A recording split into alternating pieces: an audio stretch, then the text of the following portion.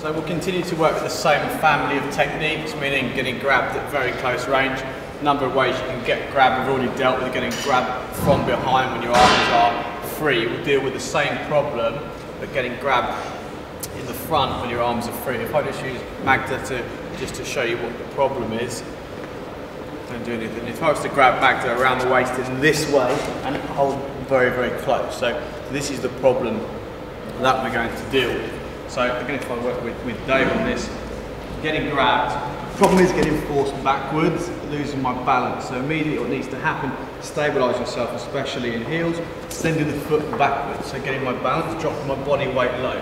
You notice I'm up on the ball of my foot, okay, pushing down, stopping him from moving me. At the same time, I'll do the other angle in a moment, I'm going to send my hands over towards where his face is. I'm going to put the heels of my hands on his cheekbones.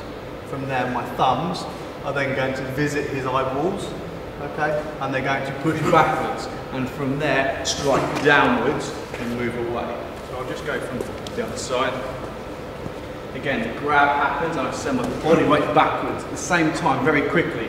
You know, so as my foot goes back, my hands move. So it's as economical as possible. Sending the hands, heels of the hands in towards the cheekbones, forcing, pushing towards the eyes, pressure, hitting downwards, strong, and moving backwards and away. Yeah? Yep. Let's have a go. So nice and slow to start with, then we'll just talk through it.